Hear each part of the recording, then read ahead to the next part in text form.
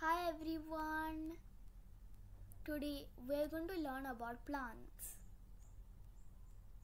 The first thing we're going to learn about is classification of plants. Plants can be classified by their height, type of stem they have, etc. Herbs. Herbs are short plants with height less than 1 meter. They have green and tender stem and have a few branches. Examples of herbs are tomato, spinach and mint. Shrubs. Shrubs are medium-sized plants with height around 1 to 3 meter. They have hard and woody stem and are not very thick.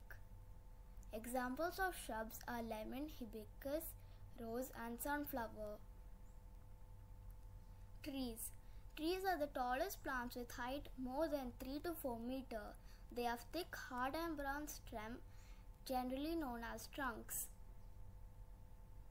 Examples of trees are mango tree, banyan tree and neem trees. With that, we have completed the first 3 classification of plants. Thanks for watching and don't forget to leave a like, share and subscribe.